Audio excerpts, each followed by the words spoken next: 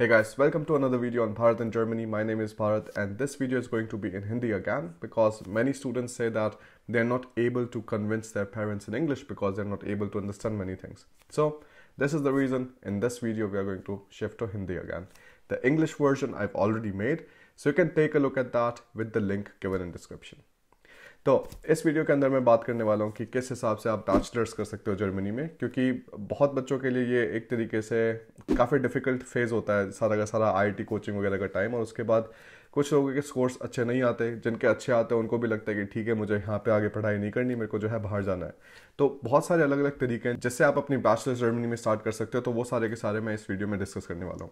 ये वीडियो काफ़ी detail video होगी, तो इसके अंदर हम स्टेप बाय स्टेप सारे के सारे स्टेप्स देखेंगे और सारी की सारी चीज़ें मैं एक्सप्लेन करूँगा कि किस में मतलब कौन सी चीज़ एप्लीकेबल होती है। तो अगर आपको ये वीडियो पसंद आए तो बस मेरी एक ही गुजारिश है आपसे कि मतलब आप एंड में जो है वीडियो किसी के साथ शेयर करें, अपने दोस्तों के साथ शेयर करें और इस वीडियो पे एक लाइक ज़रूर दें। हिंदी बोले बहुत टाइम हो जाता है ऐसे बीच बीच में, तो इसलिए जो है थोड़ी दिक्कत होती है। पर करते हैं बात, अभी स्टार्ट करते हैं कि step by step for Germany, how to start my bachelors in Germany. ठीक है, तो अभी सबसे पहले आता है डिसीजन का, क्योंकि डिसीजन बहुत ज़रूरी है। क्योंकि मेरा छोटा भाई है, अब उसके खुद के रीजंस थे और उनकी वजह से वो कनाडा चला गया, मैं जो है अपना जर्मनी आ गया, तो हम दोनों के अलग अलग डिसीजंस थे।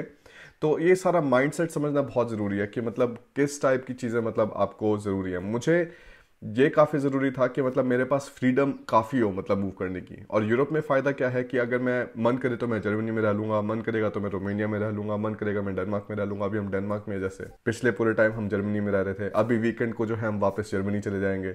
तो ये सारा मतलब जो है एक तरीके से फ्लेक्सिबिलिटी मुझे बहुत पसंद थी, तो इसलिए मेरा मन था कि ठीक है मतलब यूरोप में पढ़ेंगे। प्लस जो एजुकेशन है यूरोप में वो कम्प्लीटली फ्री है, तो उसमें मतलब आपको कुछ भी पैसा नहीं देना पड़ता ट्यूशन फी में। सेमेस्टर कंट्रीब्यूशन होता है जिसके अंदर आपको लगते हैं 150 से 300 यूरो के करीब, पर बस वही है। तो एक तरीके से लगा लो 150 से 300 यूरो कितने हो गए, मतलब 150 यूरो हो गए तकरीबन 14,000 के करीब, 14,000 से लेके 15,000 से लेके 27,000 ऐसा कुछ करके ये जो है रेंज बैठती है इंडियन रुपीज़ पर सेमेस्टर की। तो मतलब इतने में तो मेरे को पता है मेरे बैचलर्स की फीस इससे ज़्यादा हुआ करती थी, तो यहाँ तो मतलब कुछ भी नहीं है उस हिसाब से। तो ये चीज़ मेरे को काफ़ी अच्छी लगती है। और जो है एक तरीके से एनवायरनमेंट काफ़ी सेफ है, क्योंकि गन वायलेंस वगैरह कुछ नहीं है यहाँ पे। यूएस में जो है गन वायलेंस की काफ़ी दिक्कत है, रेसिज्म वगैरह के भी केसेस देखने को मिल जाते हैं हमें वहाँ पे। और जर्मनी में चीज़ें अभी भी काफ़ी डिफरेंट है, क्योंकि ज़्यादातर फॉरेनर्स जो एक तरीके से जर्मनी में आते हैं और खासकर जो इंडियंस होते हैं उनकी रेपुटेशन अलग होते हैं। उनको पता होता है कि ठीक है मतलब ये जो लोग आ रहे हैं ये अपना कंप्यूटर्स के साथ मतलब काफ़ी बढ़िया तरीके से काम कर सकते हैं, इंजीनियर्स होंगे या पढ़े लिखे होंगे उस हिसाब से। तो इंडियंस की जो है एक तरीके से रेपुटेशन मतलब फिर भी अलग है। हाँ ठीक है, मतलब जो हमारी न्यूज़ वगैरह चलती है इंडिया में उसकी वजह से थोड़ी बहुत चीज़ें ख़राब होती है, इंटरनेशनल मीडिया में वो हर जगह होती है, पर एज सच मतलब इंडियंस की रेपुटेशन मतलब बुरी नहीं है। तो ये जो है एक और मतलब मेरे को काफ़ी पॉजिटिव चीज़ दिखती है। फिर जो है जॉब मार्केट की बात करते हैं, क्योंकि वो काफ़ी ज़रूरी है। जॉब मार्केट जर्मनी में मतलब काफ़ी बढ़िया है, क्योंकि अगर इसके अंदर मतलब नंबर्स वगैरह की बात करें तो जर्मनी में ऑलमोस्ट 47 लाख कंपनीज हैं और अलग अलग फील्ड्स में। इनमें से 1% कंपनीज ऑफकोर्स मल्टीनेशनल कंपनीज हैं, बाकी जो है मतलब छोटी कंपनीज हो गया, मीडियम साइज कंपनीज होगी, तो इसके अंदर जॉब्स काफ़ी आसानी से मिल जाती है। तो जॉब्स के लिए मतलब जर्मनी ऑफ कोर्स फेमस है। जनरली किसी को भी अगर जो है कोई स्किल्स वगैरह आती है तो ऐसा नहीं होगा कि वो जर्मनी में आया और उसको कोई जॉब ही ना मिले, ये ऐसा हो ही नहीं सकता। हम खुद से इतने सारे लोगों को हायर करते रहते हैं, हमारी अब टीम मतलब जल्दी 15 लोगों की हो जाएगी। तो मतलब वही है, जहाँ जहाँ से मतलब अच्छे लोग मिल सके उन सबको हायर किया जाता है, और यही जो है सारा का सारा एक तरीके से हायरिंग सिस्टम जर्मनी में भी रहता है। लेबर लॉस काफ़ी अच्छे हैं, तो जो है एक तरीके से किसी को फायर नहीं कर सकते। जॉब सिक्योरिटी काफ़ी अच्छी है। काफ़ी बड़ी बड़ी कंपनीज हैं जैसे कि मतलब BMW होगी और जो है ऑडी होगी, बॉश, सीमेंस, और मतलब काफ़ी अच्छी अच्छी कंपनीज हैं यहाँ पे। सैलरीज भी मतलब काफ़ी अच्छी मिल जाती है एक बार जो है, पर उसके लिए मैं कहता हूँ कि हमेशा जर्मन प्रोफिशिएंसी काफ़ी बढ़िया रहती है। अगर आपको जर्मन सीख लोगे, थोड़ा टाइम उसमें इन्वेस्ट कर लोगे, ऑलरेडी 10वीं तो कर ली चलो ठीक है, पर मतलब जो है 11वीं 12वीं में अपना थोड़ा टाइम जर्मन में भी इन्वेस्ट किया। जर्मन सीखने में ज़्यादा टाइम नहीं लगता। सबसे पहले तो मतलब लोगों को इसका सबसे ज़्यादा डर लगता है कि यार जर्मन कैसे सीखेंगे, क्या है जर्मन, क्यों सीखनी है। अरे ये सोच के देखो, हिंदी भी तो सीखी है ना, हिंदी के तो शब्द भी अलग है इंग्लिश से, है तो मतलब लिखने में बिल्कुल अलग है। जर्मन और इंग्लिश का अल्फाबेट्स तो सेम है, 3 अल्फाबेट्स एक्स्ट्रा है जिसको उमलाउट बोलते हैं, पर उसका कुछ ज्यादा ड्रामा नहीं है। तो मतलब ऐसा नहीं है कि मतलब सीखने में दिक्कत होगी कि तुम चाइनीज सीख रहे हो, जापानीज सीख रहे हो, कोरियन सीख रहे हो, नहीं ऐसा कुछ नहीं है। तो जर्मन सीखना फिर भी मतलब काफ़ी आसान है। लोगों ने फालतू का हवा बना रखा है, कुछ नहीं है ऐसा। मतलब मैंने जर्मन सीखी है मतलब 5 से 6 महीने में, और मतलब बढ़िया स्पीकिंग प्रोफिशिएंसी हो जाती है 6 महीने के करीब में। तो ये तो फालतू का ड्रामा है और लोगों की बातें इस चीज़ में मतलब नहीं सुननी चाहिए। और ये सोच के देखो, आपने एक बार जर्मन सीख ली तो उसके बाद जो अपॉर्चुनिटीज़ होंगी आपके पास वो किसी भी और आदमी से बहुत ज़्यादा होंगी, क्योंकि आपके पास एक कंप्लीटली न्यू मार्केट ओपन है। तो इस चीज़ का मतलब हमेशा ध्यान रखना चाहिए। जब मतलब छोटे होते हैं तो ज़्यादा समझ नहीं आता कि ठीक है मतलब जॉब मार्केट वगैरह कैसे काम करती है, पर सिंपल रूल ये है कि अगर आप ज़्यादा लोगों के साथ बात कर सकते हो तो आप ज़्यादा लोगों के साथ काम कर सकते हो। तो क्राइम रेट वगैरह काफ़ी मतलब जो है लो है जर्मनी में, जो काफ़ी पॉजिटिव है। और मतलब फैमिली वगैरह अगर ग्रो करनी है वो कर सकते हैं। फिर जो है वर्क लाइफ बैलेंस भी मतलब काफ़ी अच्छा है। लिविंग एक्सपेंसेस काफ़ी लो हैं। अगर जो है ये वेबसाइट देखें नंबियो पे, तो वाशिंगटन डीसी में जो प्राइसेस हैं बर्लिन के मुकाबले, वाशिंगटन डीसी यूएसए की कैपिटल है, बर्लिन जो है जर्मनी की कैपिटल है, तो इस समय अब जो प्राइसेस देखते हैं वाशिंगटन डीसी में इंक्लूडिंग रेंट कंज्यूमर प्राइसेस वगैरह जो है 44% हायर है। तो ऑफ कोर्स मतलब जो सारे के सारे लोग चिल्लाते हैं कि भाई यूएस में इतने ज्यादा पैसे मिलते हैं, भाई पैसे ज्यादा मिलते हैं पर खर्चा भी बहुत ज्यादा है। और फिर बोलते रहे नहीं जो है जो पैसे मिलते हैं वो इतने ज्यादा मिलते हैं कि it offsets how much money you are paying in expenses. भाई जितने मर्जी रीजन दे लो, पर मतलब यूएस का जो सिस्टम है काफी फ्लॉड है और मतलब वो दिखता जा रहा है साल के साल बाद। यूरोप अभी भी काफी अच्छा ऑप्शन है जब तक मतलब बॉर्डर्स वगैरह ओपन है। मतलब मैं तो बोलता हूँ कि हमेशा अपना यूरोप को प्रेफर करो। बढ़िया तरीके से किसी भी देश में रह सकते हो, किसी भी जो है कल्चर को एक्सपीरियंस कर सकते हो।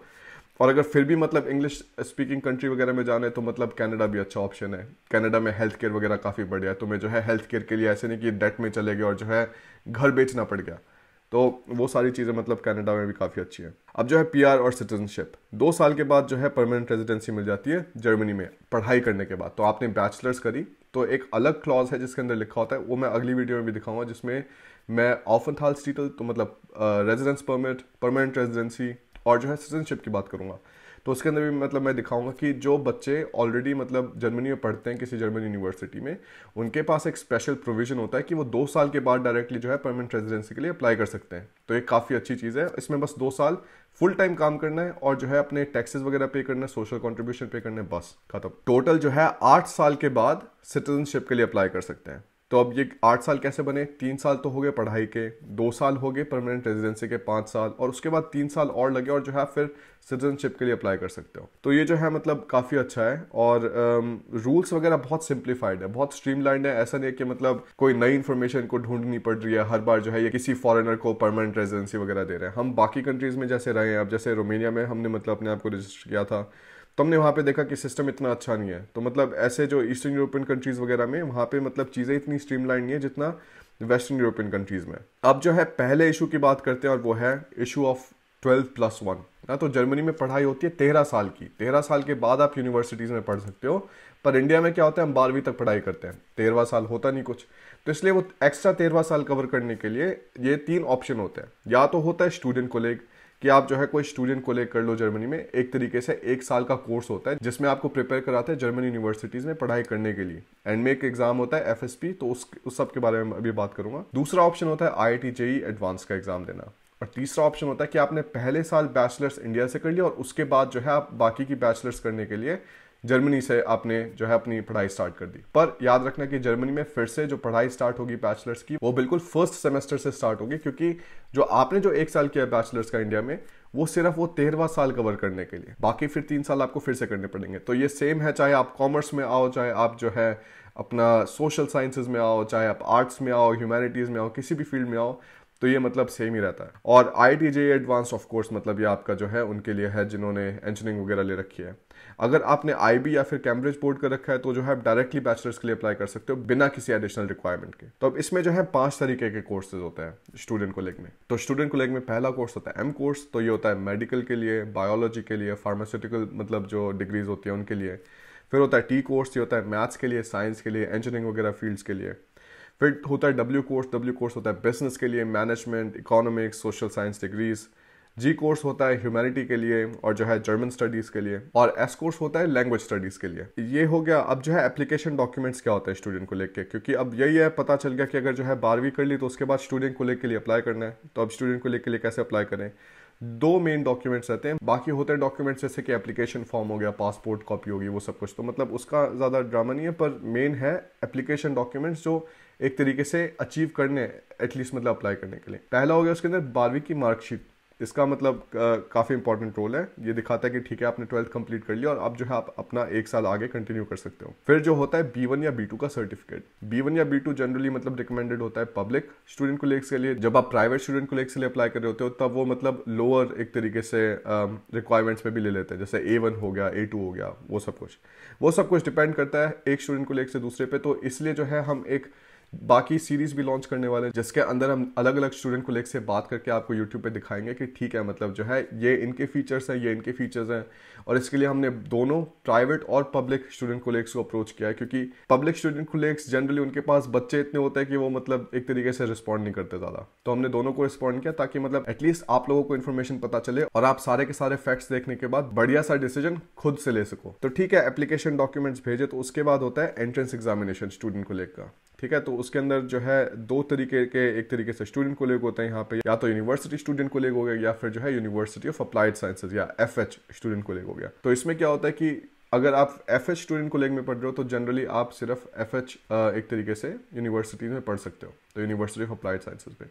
पर अगर आप यूनिवर्सिटी स्टूडेंट कोलेग से पढ़ाई कर रहे हो तो आप यूनिवर्सिटी में पढ़ सकते हो, आप जो है यूनिवर्सिटी ऑफ अप्लाइड साइंसेज में भी पढ़ सकते हो। डिफरेंस बस यही है कि यूनिवर्सिटीज़ जो है थोड़ा अपना एक्स्ट्रा मतलब थ्योरी वगैरह पे ज़्यादा मतलब फोकस रखती है, रिसर्च पे ज़्यादा फोकस रखती है, और यूनिवर्सिटी ऑफ अप्लाइड साइंसेज वो प्रैक्टिस पे ज़्यादा फोकस रखती है। इसमें जो है प्राइवेट और पब्लिक के भी ऑप्शन होंगे। जैसे प्राइवेट में क्या है कि फीस थोड़ी ज़्यादा होती है, मतलब आप ये लगा लो कि 3 से लेकर 8,000 यूरो एक्स्ट्रा पे करने पड़ जाते हैं। पर ये जो है हर एक स्टूडेंट कोलेग का अलग है, तो ऐसा नहीं बोल सकता मैं कि ठीक है मतलब सारे स्टूडेंट कोलेग जितना चार्ज करते हैं, कुछ कम चार्ज करते हैं, कुछ ज़्यादा चार्ज करते हैं, पर इतना है कि जो उनके रिक्वायरमेंट्स हैं और ईज ऑफ गेटिंग इनसाइड वो काफ़ी आसान है। तो ये जो है एक इंपॉर्टेंट पॉइंट है यहाँ पे। तो अब जो है एप्लीकेशन करना होता है, उसके बाद जैसे आपने मतलब अपना सारा का सारा ये स्टूडेंट कोलेग वगैरह देख लिया, और उसके बाद जो है आप जब यूनिवर्सिटीज़ को अप्लाई कर सकते हो तो 2 तरीके होते हैं, या तो डायरेक्टली अप्लाई करना होता है यूनिवर्सिटीज़ को या फिर यूनिवर्सिटीज़ के थ्रू होता है। और कई बार जब आप स्टूडेंट कोलेग के लिए अप्लाई कर रहे होते हो तब भी आपको पहले यूनिवर्सिटी के लिए अप्लाई करना पड़ता है ताकि आपको एक कंडीशनल एडमिट मिले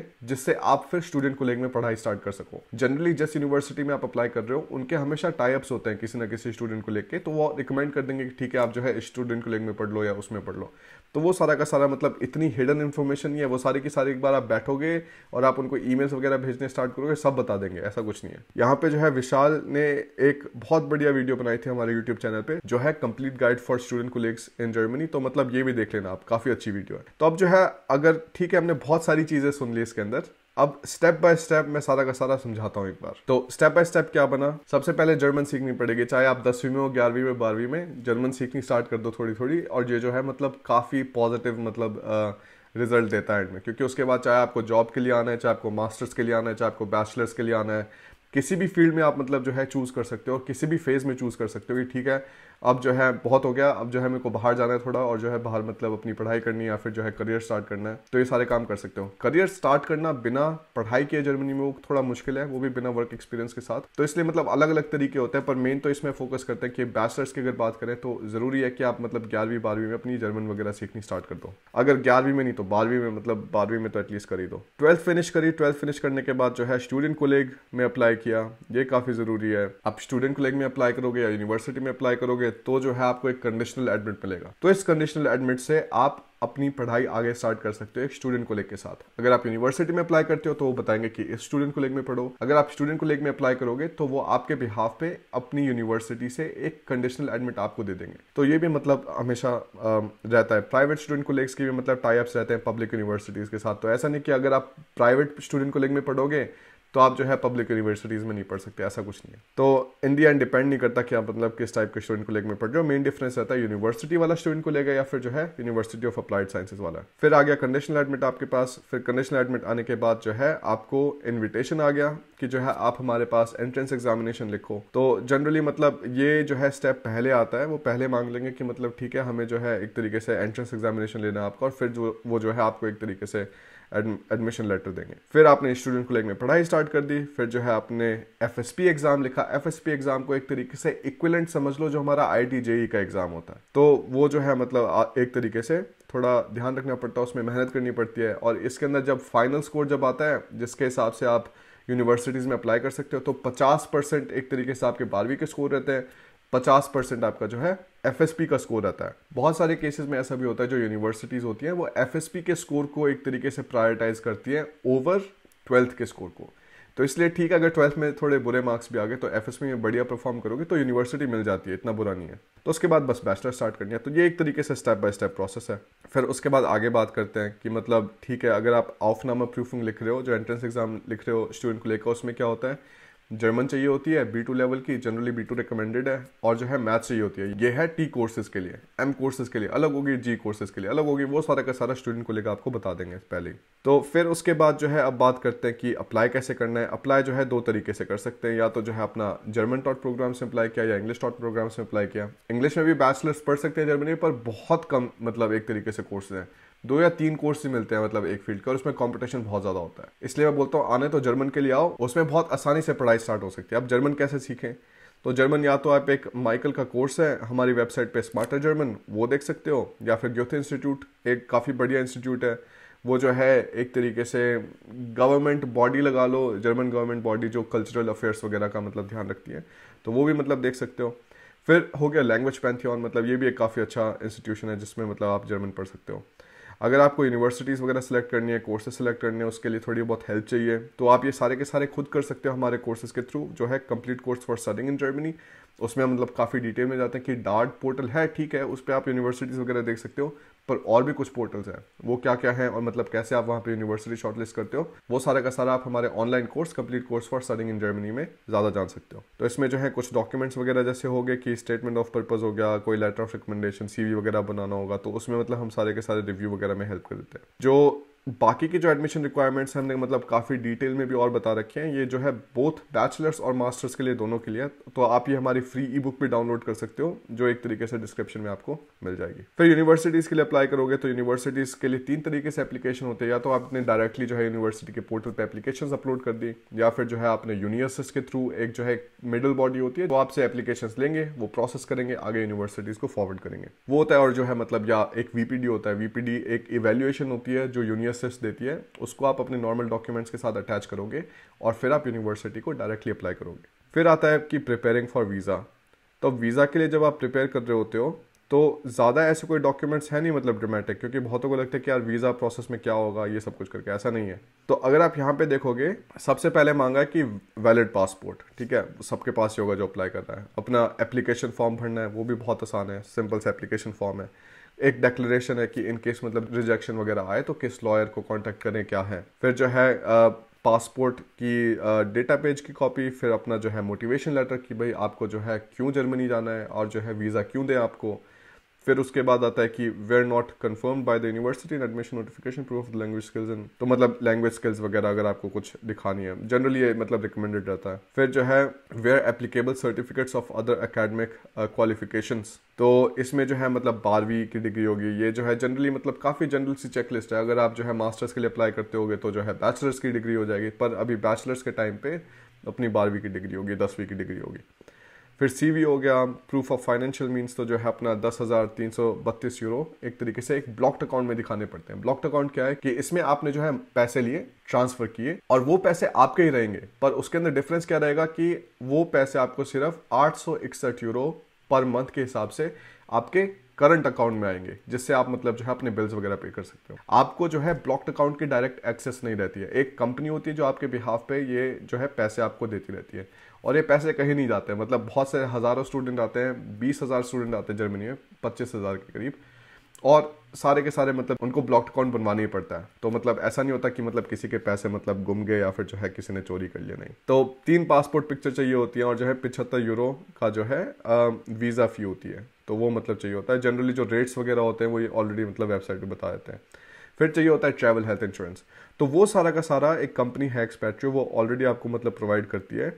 और जो है ये आप मतलब ज़्यादा लिंक में पढ़ सकते हो इसके बारे में, सारा स्टेप बाय स्टेप प्रोसेस वगैरह सब कुछ बता रखा है। जनरली 2-3 दिन में सारा का सारा ब्लॉक्ड अकाउंट भी खुल जाता है, ट्रांसफ़र भी हो जाता है, तो मतलब काफ़ी आसान रहता है प्रोसेस। फिर जो है अब अकोमोडेशन ढूंढनी होती है, ठीक है, तो अकोमोडेशन ढूंढने के लिए 2-3 जगह होती है। एक होता है वेगे गेज़ूख्त, ये वेबसाइट है, या फिर आपने प्राइवेट अकोमोडेशन ले ली, या फिर जो आपने स्टूडेंटनव्याग में अलग अलग मतलब जो एक तरीके से हर एक यूनिवर्सिटी के अलग स्टूडेंटनव्याग होते हैं, थोड़ा रीजनेबल प्राइसेस में मतलब यहाँ पे हॉस्टल रूम वगैरह मिल जाते हैं, तो या फिर वहाँ पे देख लिया। उसके बाद आए जब आप जर्मनी आ रहे हो तो क्या किया, अगर अकोमोडेशन नहीं मिली तो एयरबीएनबी ले लिया और जो है जर्मनी में आके फिर अकोमोडेशन देखनी स्टार्ट कर दी। ठीक है, अब ऐसा लगता है कि यार मतलब बैचलर्स के बच्चे को इतना सारा मतलब क्यों करने दें, तो आप स्टार्टिंग में अपने बच्चे के साथ खुद से भी आ सकते हो। 3 महीने का वीज़ा होता है, टूरिस्ट वीज़ा, तो उसके अंदर मतलब आप चीज़ें वगैरह दिखा सकते हो, उसके साथ मतलब थोड़ा सेटल डाउन होने दो उसको, तो ये भी कर सकते हैं।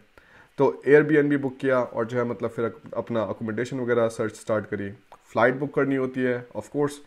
और जो है पैकिंग के लिए मैं ये बोलता हूँ कि पैकिंग भाई ज़्यादा चीज़ें मत क्या करो। यहाँ पे इंडियन स्टोर्स वगैरह हैं, तो वहाँ पे आटा चाहिए, चाहे जो है दाल चाहिए, कुरकुरे चाहिए, जो कुछ भी चाहिए सब कुछ मिलेगा। फिर कुछ डॉक्यूमेंट्स पे अपोस्टाइल चाहिए होता है, पर वो बैचलर्स के टाइम पे ज़्यादा ज़रूरी नहीं है। ये है मेन अपना मास्टर्स वगैरह के टाइम पे या फिर जो है परमानेंट रेजिडेंसी के टाइम पे तब चाहिए होता है कि मतलब जो आपका 12वीं का सर्टिफिकेट हो गया उसका अपोस्टाइल, बर्थ सर्टिफिकेट हो गया उसका अपोस्टाइल, तो ऐसे कुछ मतलब डॉक्यूमेंट्स होते हैं। पर ये मतलब बाद में इसके ऊपर मतलब वीडियो बना दूंगा मैं, ऐसा कुछ नहीं है। जनरली बैचलर्स के टाइम पे इसकी ज़्यादा ज़रूरत नहीं है। फिर जब आप ऑलरेडी जर्मनी में आ जाओ तो सबसे पहले क्या, सिटी रजिस्ट्रेशन। तो एक तरीके से अपने को रजिस्टर करना होता है कि ठीक है मैं इस एड्रेस पे रह रहा हूँ, ये मेरा वीज़ा है, ये मेरा पासपोर्ट है और इस रीज़न से मैं जर्मनी में हूँ। तो इसको बोलते हैं ऑसलैंडर्स बिहर या फिर बोलते हैं फॉरेनर्स ऑफिस। तो ये मतलब यहाँ पे जा सकते हो। फिर अपना ब्लॉक्ड अकाउंट एक्टिवेट करना होता है, करंट अकाउंट स्टार्ट करना पड़ता है। फिर जो है अपने सिम कार्ड के लिए भी अप्लाई करना पड़ता है। यूनिवर्सिटी एनरोलमेंट, तो अपना स्टूडेंट को लेकर यूनिवर्सिटी जो भी है जहाँ भी एनरोल कराना है वो करना होता है। फिर उसके बाद जनरली जो है सेमेस्टर टिकट मिल जाता है अगर आप यूनिवर्सिटी में जा रहे हो डायरेक्टली। अगर स्टूडेंट को लेकर में जा रहे हो तो डिपेंड करता है, मतलब अगर पब्लिक में हो गए तो मिल जाएगा वो जो है सेमेस्टर टिकट, इसमें प्राइवेट में हो गए तो मतलब डिपेंड करता है कि किस यूनिवर्सिटीज़ के क्या पॉलिसीज़ है। फिर जो है जनरली आप यूनिवर्सिटी में जाओगे तो आपको सारी की सारी जो एक्सेस है अपने स्टडी पोर्टल्स की वो भी मिल जाएगी। तो ये सारा का सारा प्रोसेस था। ठीक है, मतलब काफ़ी डिटेल्ड प्रोसेस था, पर मैंने जैसे बोला था कि स्टार्टिंग में इस वीडियो का मेरा पर्पज़ ये है कि आप लोगों को मैं पूरा डिटेल में बता सकूँ कि क्या स्टेप बाय स्टेप प्रोसेस है और जो है आप ये वीडियो फिर बाकियों को शेयर कर सको। अगर आपको किसी को समझाना हो, किसी को दिखाना हो, इतना ड्रामेटिक नहीं है। अगर आप इसमें सोचो तो 2 चीज़ें चाहिए। पहली चीज़ चाहिए कि आपके पास 12वीं का सर्टिफिकेट हो। दूसरी चीज़ चाहिए कि आपके पास अच्छी जर्मन प्रोफिशिएंसी हो। तो मतलब अच्छी का मतलब मैं बोल रहा हूँ कि B2 के करीब। अगर वो नहीं चाहिए तो जो है आप प्राइवेट स्टूडेंटकोलेग्स वगैरह में भी पढ़ सकते हो, उसमें फीस ज़्यादा रहती है, ये डिफरेंस है। पर आप फिर भी उसके बाद पब्लिक यूनिवर्सिटी में पढ़ सकते हो, ये जो है एडवांटेज रहता है थोड़ा। ठीक है, पब्लिक यूनिवर्सिटीज़ बहुत ज़्यादा है जर्मनी में, ठीक है, इसलिए मास्टर्स के टाइम पे आते हुए कोई दिक्कत नहीं होती क्योंकि कोर्सेज बहुत ज़्यादा है। पर बैचलर्स के टाइम पे इसलिए मैं कहता हूँ कि ठीक है अगर प्राइवेट स्टूडेंट कोलेज में भी पढ़ना पड़े तो इतना कुछ ज़्यादा ड्रामा नहीं है क्योंकि चीज़ें थोड़ी आसान हो जाती है और मतलब बैचलर्स आसानी से स्टार्ट हो जाती है। मास्टर्स वगैरह के लिए तो ठीक है अपना मतलब पब्लिक से बढ़िया कोई ऑप्शन नहीं है। तो बस ये थोड़ा ध्यान रखना। और अगर वीडियो पसंद आई हो तो आराम से मतलब शेयर करो अपने दोस्तों के साथ, अपने पेरेंट्स को दिखाओ अगर दिखानी है तो। और अगर आपको जो है थोड़ी बहुत गाइडेंस चाहिए तो मेरा एक कोर्स है, complete course for studying in Germany, उसमें भी आप एनरोल कर सकते हो। अगर कुछ भी सवाल वगैरह हो तो आप हमें ईमेल कर सकते हो bharat@bharatingermany.com पे, या फिर इस वीडियो से रिलेटेड सवाल आप कमेंट सेक्शन में भी पूछ सकते हो। बहुत बहुत धन्यवाद इस वीडियो को देखने के लिए और मैं मिलता हूँ आपसे फिर एक और वीडियो में।